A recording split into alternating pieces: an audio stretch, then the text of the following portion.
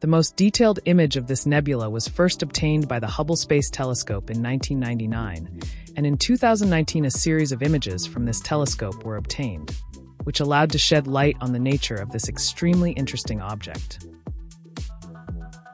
The Southern Crab Nebula is a protoplanetary nebula in the constellation Centaurus, located from Earth at a distance of about 7,000 light-years, or 2,300 parsecs. This nebula was first catalogued in 1967 in the Catalog Observations of Southern Planetary Nebulae by the prominent American astronaut and astronomer Carl Gordon Hayes under the designation Hen 2-104. The central star of the Southern Crab Nebula is a symbiotic Mira variable, which consists of a cold red giant and a very hot white dwarf. The Southern Crab Nebula got its name because of its striking resemblance to the well-known Northern Crab Nebula, located in the constellation Taurus. The nebula exhibits a symmetrical shape resembling two hourglasses nested inside each other. The red giant is currently shedding its outer layers, which are falling onto its small hot satellite.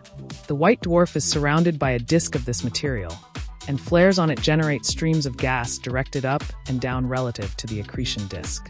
These streams create bipolar shapes resembling an hourglass.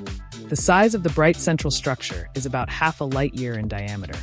At present, the Southern Crab Nebula contains many more mysteries and secrets, which astronomers around the world are still working on solving.